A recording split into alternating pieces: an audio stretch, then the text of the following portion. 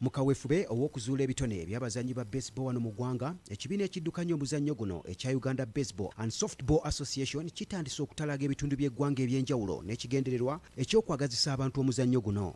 Bano batandikidde mu disitulikiti y'e Mbarara ku lunaku ekibiina kino we kyegattidde ku nsi yonna okujjukira omufirika Jack Robinson eyasooka okuzannya omuzannyo guno ku ddaala erya waggulu mu ttiimu ya Brooklyn Dodgers eya America mu mwaka gwa 1947. Organizing this, I mean, we partnered up with the coaches, and I have great young coaches who really they have real passion and love for this game.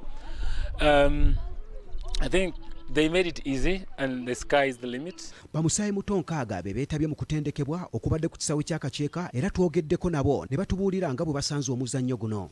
It has really been so fun, so interesting, inspiring.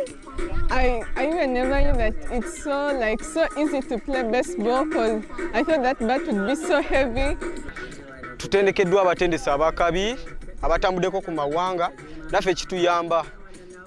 Baseball naffe tuyamba kubanga naffe tusobola okuva ne tutambula ne tuva mu Uganda ne tugenda ku mawanga amalala nga tuzanya baseball.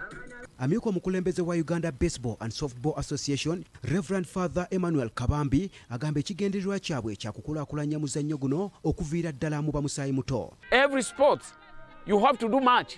You have to put your effort there. So Jack Robinson did not give up, although sometimes they could abuse him, black man, what, but he just said, I love the game and I will continue with this game until he became a superstar. Up to this moment, we are still remembering him. Uganda yemu ku mawanga amatono ennyo ku lukalu lwa Africa agazannyo omuzannyo guno, era Uganda Baseball and Softball Association yatandika dde okuteeka ttiimu kabiriiti egenda okuvuganya mu mpaka za Olympics ezigenda okuzannyibwa mu mwaka gwa 2024. Kanaakula Rajabu Boogere ne Beka Lwisaabula, BBS Ageesigika.